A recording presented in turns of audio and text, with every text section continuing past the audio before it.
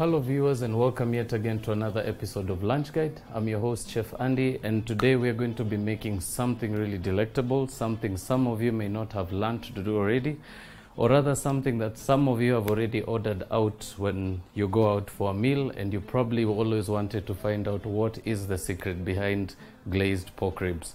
Now we're going to start off the show by introducing the ingredients before us, and then I'll show you how that very simple technique is achieved. So from the very front, I've got some salt and some cumin powder. I've also got some oyster sauce and one pepper. I've also got some mustard sauce, one medium-sized tomato, and some honey. You're also going to require about 600 grams of pork rib, about one medium-sized avo, one large lemon, and half a large onion, red or white. You'll also be required to have 1 cup of maize flour, some oil to cook with, some black peppercorns to crush, and last but not least, some water to make your ugali in. But before we begin this short process, we're going to let you take a break now and freshen up, and we'll see you after a very short break.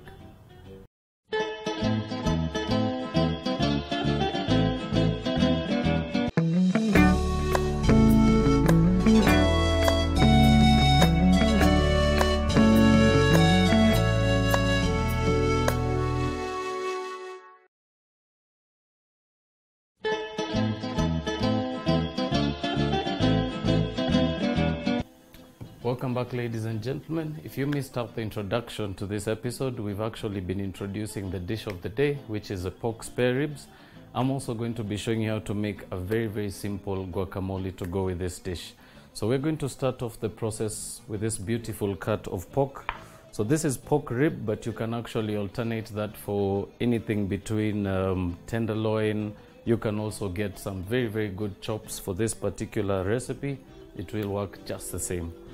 Now we're going to start this very simple process by adding some oil to our griddle, making sure to add just enough. Remember, griddle it does come with this with the range right in the middle, which means the oil may not be able to touch the meat, but the design of the pan is actually designed to actually just design, or rather put a beautiful mark on your ribs. So you're going to be able to see that very shortly. So for this, we're going to proceed to add to our pan.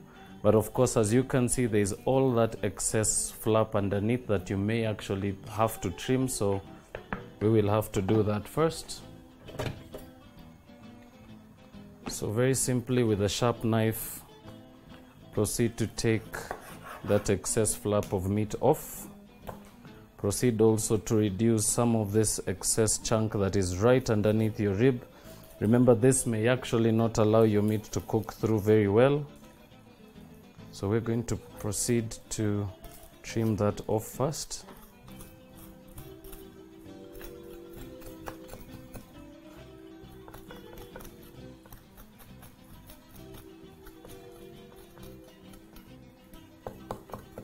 Making sure to go right towards the end and proceed to trim sideways.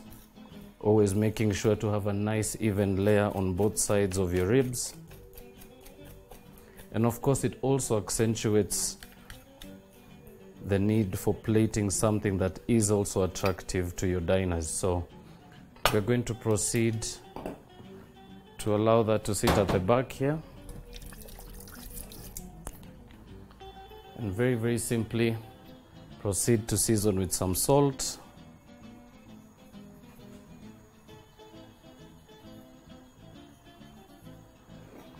Turn over your piece. Proceed to do the same on the other end.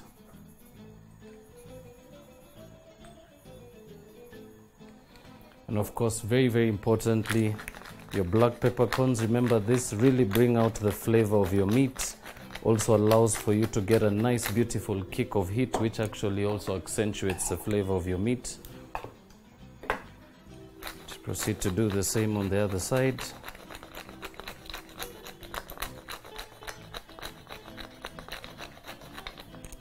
Now we're going to proceed to grill this, of course, making sure to have the most curved side, or rather the outer side, to go down on the pan first, because this will actually allow for the rib to really get its shape.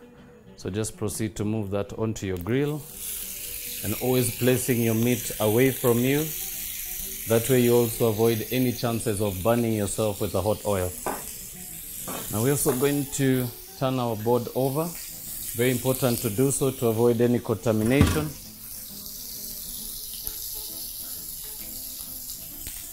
And while that continues, I'm going to grab a bowl at the back. So we're going to proceed to make our guacamole at this stage. So very simply begin the process by grabbing some avo. Proceed to take your seed out. And now using a spoon, proceed to scoop your avo into your sieve. Now the sieve is particularly very handy because it always allows you to get a nice smooth consistency, and also allows for you to remove any foreign bodies that may have already been your avo. And now, while pressing over your bowl, proceed to press your avo through your sieve, making sure to take advantage of the sides, and proceed to mash completely.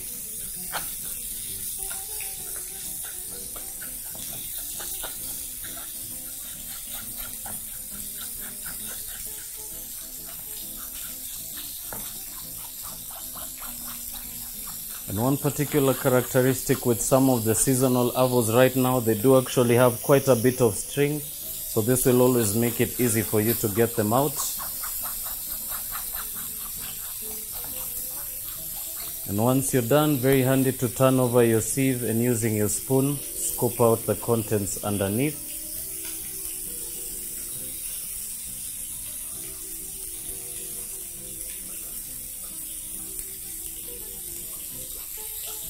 You can proceed to move that out of the way.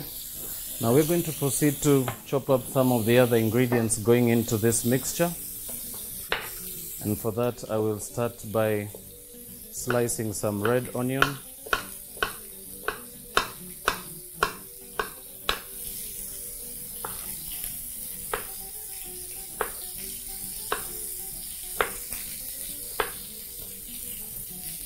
Proceed to finish off by chopping around the stem.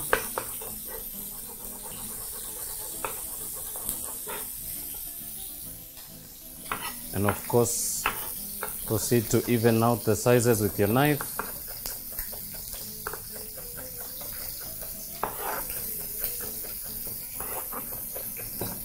Now remember, because of especially when cooking meat that's on the bone, you do have to give that quite a bit of time to cook. So we're going to cook this in two different processes. We're going to finish grilling this on the oven, on the grill top, and then we're also going to move it to our hot oven. So for that, I will also mention you will require some aluminium foil for that.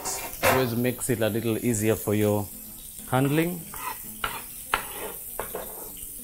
But now to finish the guacamole off, proceed to add your onions to your bowl.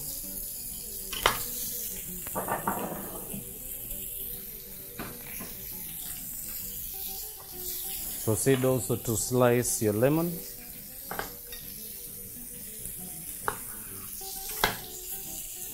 And proceed to squeeze the juice of half your lemon into your dish.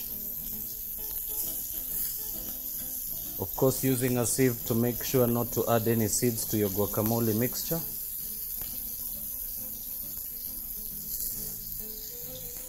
And discard the rest.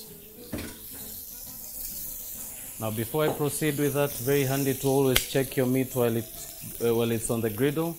So we're going to just lift that, and once you get a nice beautiful golden color underneath, proceed to turn over and gently lay on the other side. Now that's going to take about another 4 to 5 minutes to finish grilling on the bottom side, and then we're just going to move that into a hot oven. But while we await that, proceed to grab your whole tomato. And while holding the tomato with the stem end at the base, proceed to slice that beautiful skin Remember, we are not going to incorporate the seeds into our beautiful guacamole, so we're only going to require the skin of the tomato, and you can discard the rest. Proceed to julienne that very quickly.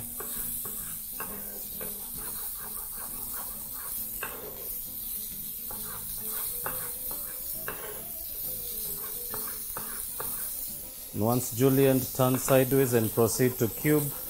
Remember, very important to mention that it's very important to always have ingredients in almost the same size, especially if you're going to mix them together. Always gives a beautiful presentation.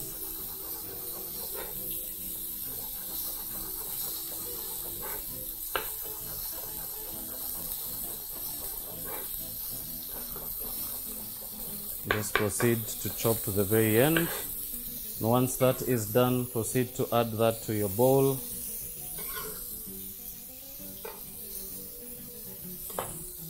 And very, very simply, we will proceed to season with some salt and a small pinch of your cumin powder.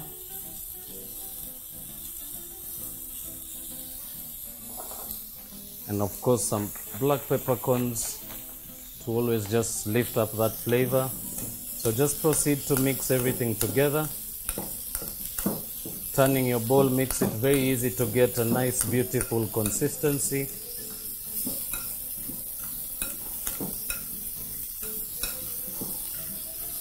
Alright, once that's mixed through, we'll allow that to rest in our fridge until the time we'll need to serve this. So I'm just going to throw this in the fridge.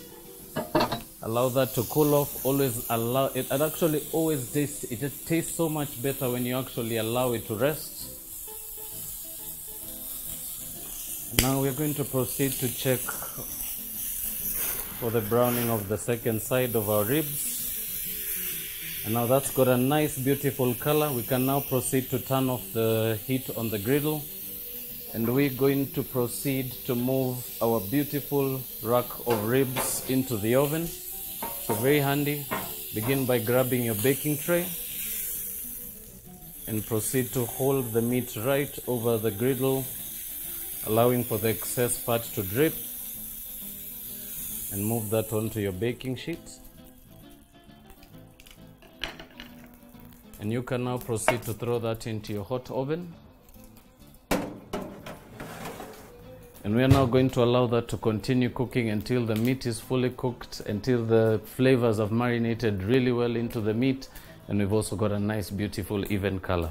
We are going to take a very short break, but before I take the break, I will mention, don't touch that dial. There's still much, much more for you to actually learn from this very, very simple show of ours. So please don't touch that dial. We'll be right back.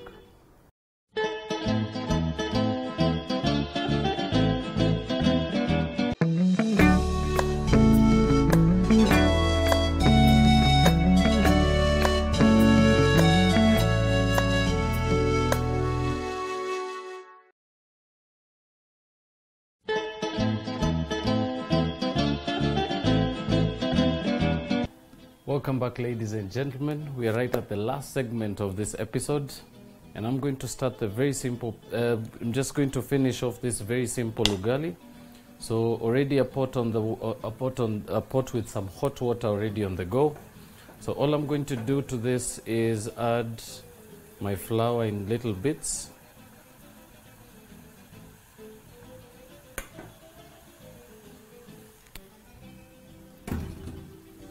And using a wooden spoon, proceed to separate the flour, and of course begin as well to break any lumps that may be in your flour, and just proceed to fold and turn as you continue. Of course, very important to mention, you should actually be on the lookout for any lumps while you do so, or any particular little pockets in there that may still have some uncooked flour. And ugali is actually a very, very typical dish here in Kenya, very, very staple.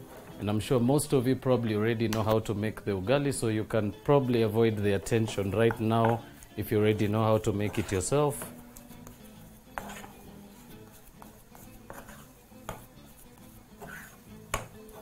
Right now, all you need to do with this is just continue to fold and turn the mixture around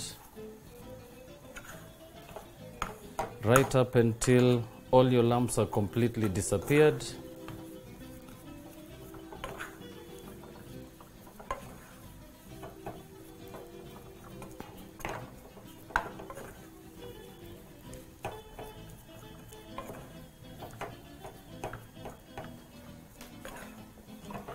Now we're just going to allow that to come to the heat and cook through. Remember, you actually do really quite need to give it quite a bit of time to make sure that your maize flour is cooked through very, very nicely.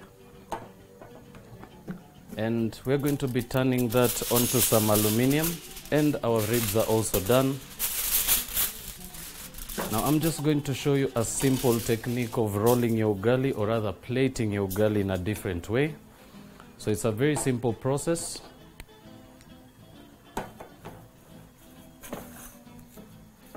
Just up until your ugali is almost fully cooked, proceed to remove from the heat and move that onto some aluminium foil, placing it right at the center. And of course, always have some water running into your pot to allow for the crust to come out very gently. And now all you need to do at this stage is just begin to mold and shape your ugali. And what this will do, we're actually going to give it a bit of shape. Actually, it's one of the many techniques I personally like to use to aid in plating ugali. So very simply, once molded in, proceed to almost press it into a cylinder in shape and proceed to roll from your farthest end towards you, and proceed to just press onto the sides, and you can roll that on your board. That should actually allow for it to get a nice beautiful cylindrical shape. And we can set this aside and we'll plate that very briefly. In the meantime, we'll proceed to remove our ribs from the oven. And if you can be able to get that beautiful close-up from the cameras, you can be able to see the color now. It's nicely, beautifully colored. You can almost see the bone, and the meat is actually also reduced in size. So it's one of the many particular signs for checking, especially when working with meat on the bone. So I'm just going to lift that very gently. And I'll just move that to my board, and using a sharp knife, I'll just cut right through, just for you all to be able to see the color on the inside. You can see it's a nice, beautiful color, no traces of blood, which is a particularly good sign to make sure that your meat is cooked through.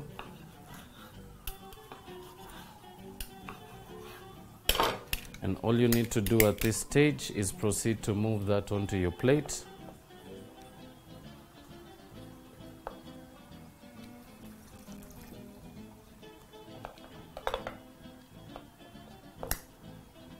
Of course, always looking for a little bit of presentation.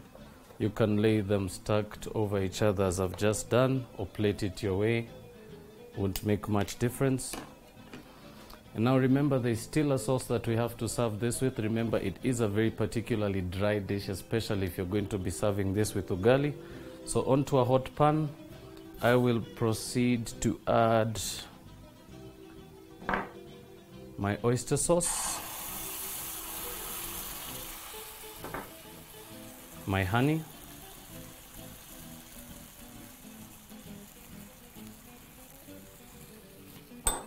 and my mustard, and I'll also just slit through one large red chili. You can do that on both sides. You can throw that in there, and using a spoon at very low heat, proceed to combine your sauce by mixing through.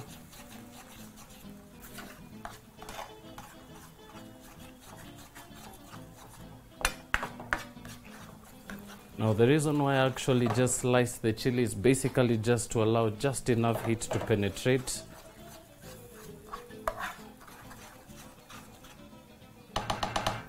And once that's combined, you can proceed to turn your heat off completely. You can also just throw in maybe 2 or 3 pieces, which I'll do, just for you to be able to see the difference in appearance as soon as the sauce is coated right around your ribs.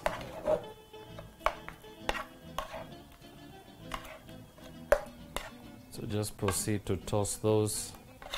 Of course, always trying to scoop the sauce over your meat. You can also slide it, pour it, push everything to one end of your pan and proceed to just toss them towards that end.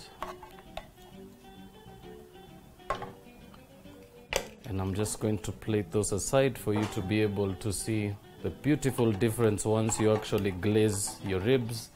It always gives it a nice beautiful flavor, always also brings out a nice beautiful color to your ribs, and as you can be able to see from the plate, quite a bit of a difference. Now I'm also going to take out the beautiful guacamole we did a little earlier. Just going to mix that through.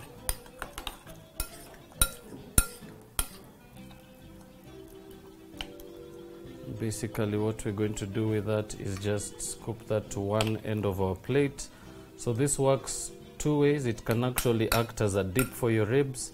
It can also act as a very savory sauce as well, something alternative to having sticky ribs, and it actually also is a very, very healthy option as opposed to using most of the processed products that you may actually encounter when making your sauces.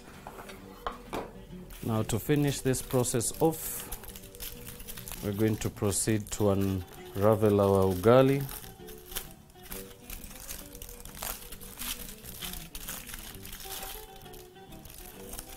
And as you can see, it gives it quite a bit of a beautiful shape. So we're just going to try and slice the most beautiful parts, which are always the centers. And you can proceed to move those onto your plate.